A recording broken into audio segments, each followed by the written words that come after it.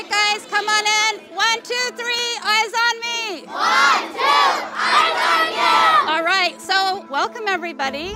Boys and Girls Clubs of Snohomish County have been here for 76 years. We have 25 clubs. We have about 16,000 members, and thanks to Comcast and our partnerships, we have the ability to really help by providing a positive, safe place for kids to be.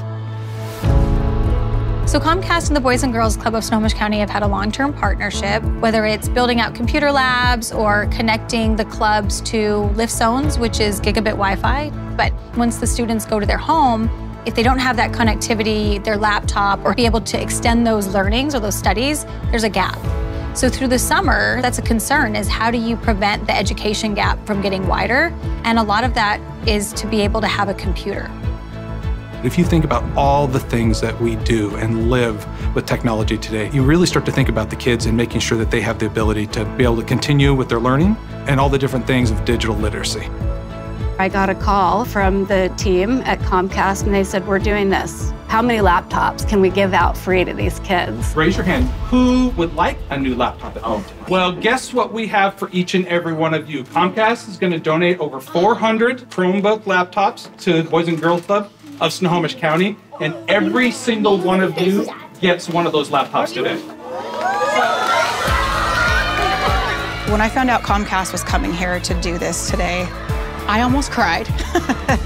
A lot of these kids don't have a computer at home. So for them to have a computer at home is just, it's an amazing, amazing opportunity.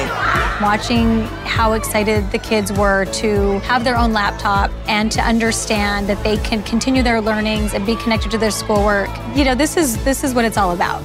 It's really important that our kids have access to computers so that they can not only complete their homework, but they also can communicate with other students, they can play games, they can practice for when they have careers in the future.